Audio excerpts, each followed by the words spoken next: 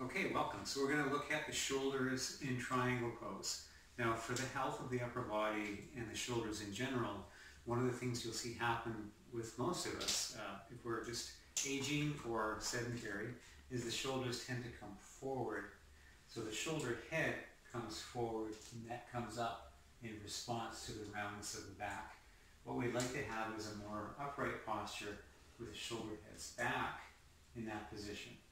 So one thing we can do as a therapeutic just to remind ourselves to do that is to bring I've got a loop in the strap here, just to bring the strap around my shoulder like that, and then I hold the strap, I bring my other arm around, and I maintain a nice long upright body here first as I do this, and then I bring my hand around to just put some tension on that strap. So as I pull to the right and a little bit down, it's going to do this to my shoulder. So my whole body will turn actually when I do that. The whole torso will turn to your right, I guess.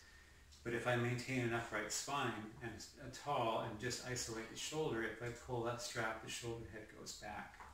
From the side view, it looks like that. You can see the palm rotating back out and the shoulder head goes back. Now, if I want to come into triangle pose and use that same shoulder alignment, for a lot of people when they come into triangle pose without the strap, they forget about the top shoulder, so when they come down, they lean forward to get their bottom hand to the ground. And notice how I've turned my torso in this direction and brought my shoulder forward like that. Once they're there, they forget to rotate the torso back to the side and just try to reach the arm up. And that's again where you get the impingement here. So what we'll do for triangle pose is put that strap around again, same way as before.